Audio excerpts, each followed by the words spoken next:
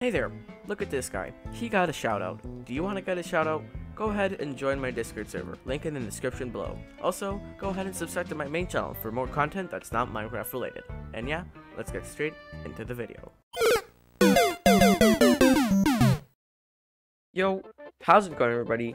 It's me, Mario, and this is how to make a Minecraft data pack. Let's get straight into it. Alright, so the first thing you want to do is make an empty folder on your desktop. You can call it whatever you want your data pack to be named. Right now I'm just making mine data pack, but you can change yours if you want to. It doesn't matter. So the first thing you want to do is open it up. And before you start typing anything in, what you have to do is go to view. I don't know how to do this on Mac, I'm very sorry, but you have to go to view right here and check file name extensions. This allows you to change the type of file. So now what you want to do is make two files. One is a folder called data, and the next is a text document. And as you can see right now, this is a .txt file, and we want to change that. So what we have to do is just Control A and select it and delete this, clear it out. And now we want to specify what type of file we want it to be. So we want to call it pack.mcmeta. And as you can see, if you change a file name extension, the file might become unstable, or if you don't want to change it, just go ahead and check yes. And that's what you have right here. Now in our pack.mcmeta, all you have to do is just paste what I have in the description. It is code that allows you to basically make the data pack. Actually, I'm going to change this to 7 because it changes over time. For 1.17, it was 7. That was just my mistake right there. And this is the description of the data pack. So I'm going to put a small video on screen right now on where you can actually see the description of the data pack and what does it matter. Right now, I'm just going to enter example. Oops. There we go. Example, and save it. Now, you want to go into data and you want to make two folders. One, you want to call it Minecraft, and the other, you want to call it the name of the data pack you want. Right now, I'm going to call it data pack _ example. You can't use this spaces here because otherwise it won't work. So what you want to do right now is go into your Minecraft folder that you made right now. You go into here and you make a new folder. You call it tags. And you go into tags and you make another folder. You call it functions. There you go, very easy. And now what you want to do is go into functions and make two new text documents. You want to call one load.json.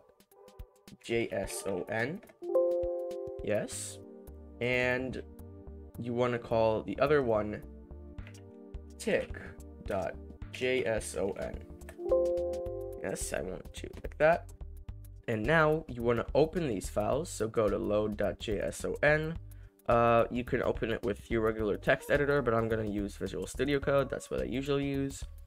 And I'm going to open this right here, so as you can see, it's right there. And open tick.json. So you're going to have to copy another text of code from the description. So first of all, you want to go into load.json and paste this right here. So let's break this down real quick. What you have right here is what you wanted your folder here in functions. You wanted this folder. You want those to match. So you put that like there, right here. So as you can see, they match. And what you need here is to put the name of the data pack and then start. Now you have that, it's all good. And then you want to go into tick.json, copy in the same thing, but put in here loop. Right, save it, close up, go back to your folder, and that's all you need to do in here. Now that you've set this up, you want to go into datapack _ example, which is what you want to put your code in, but you have to make another folder and you have to call it functions. That's where you code. Now you open functions and you need to put in two new files. One is going to be start.mc function, change it. And the other one is gonna be loop.mc function. MC function, of course, meaning Minecraft function. That's how you access your data packs and stuff. And yeah, that's basically it. You're ready to code your Minecraft data pack. Hopefully you enjoyed this video. If you did, make sure to leave a like and subscribe. And in my next video, I'll teach you how to make a Minecraft resource pack. And yeah, I'll catch you all next time. Peace out.